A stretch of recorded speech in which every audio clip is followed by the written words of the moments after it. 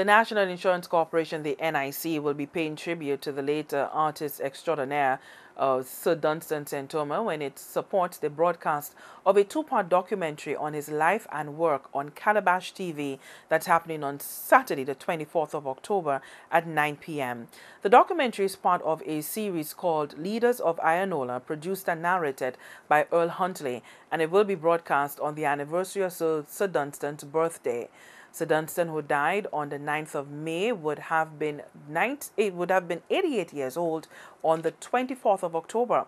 The two-part television program features Sir Dunstan, members of his family, and another close associate, the noted folklorist and cultural activist Monsignor Patrick Anthony, speaking about his life and his art.